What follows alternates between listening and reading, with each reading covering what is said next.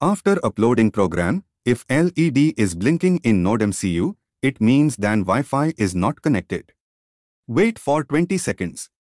Still blinking, then check your Wi-Fi name or Wi-Fi password in your program. If the LED is stopped blinking, it means that Wi-Fi connected to your board. If any movement in front of your PIR sensor, you will get alert message in your Telegram application. Please watch full video to make this project.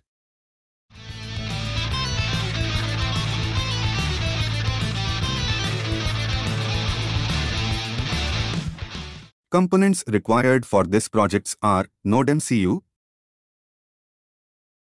PIR,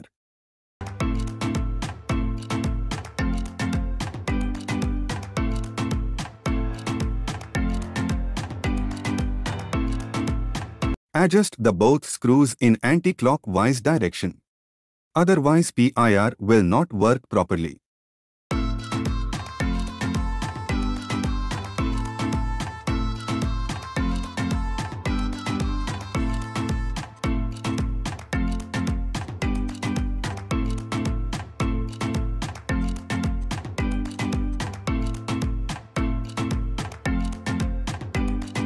Open Library Manager.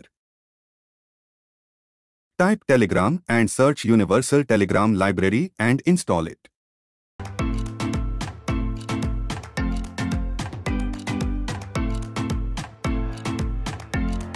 Change your Wi-Fi name and Wi-Fi password here.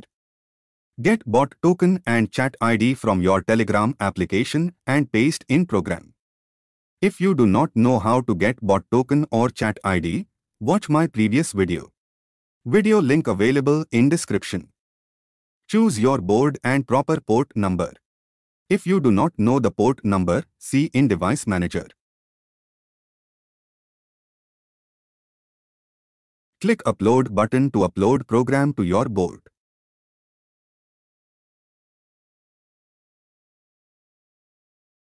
After uploading, open the serial monitor and choose the correct baud rate which is given program. If the dot is coming continuously, it means NodeMCU is not connected to your Wi-Fi.